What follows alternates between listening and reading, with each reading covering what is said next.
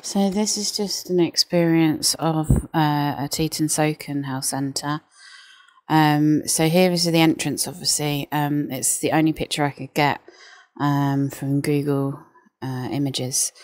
So this is obviously a problem because the door is heavy, made of glass, and although there's an intercom that's quite high if you're in a wheelchair, and once you get through the main door, there's like a hallway and then another door to the inside.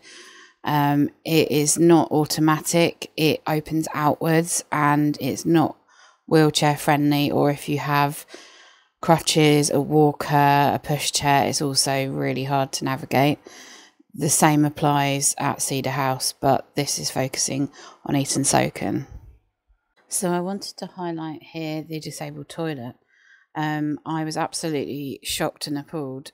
Yes, there is one, but look at this. I mean, so the lock doesn't work on the outside of the door.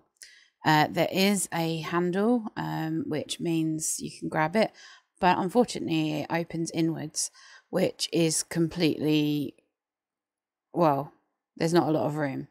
Also, it's sprung loaded, so the door is very heavy, and if you lose your grip, then it just shuts very harshly.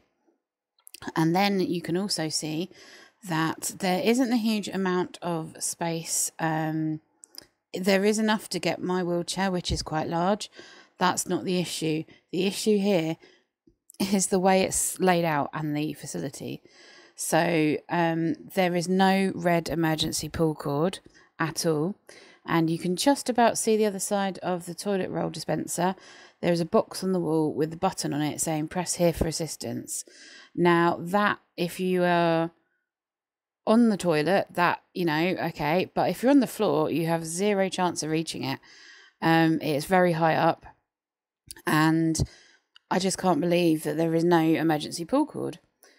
The main problem with this disabled toilet is that they have a cubicle within the toilet, which means that the walls and the door of this just get in the way.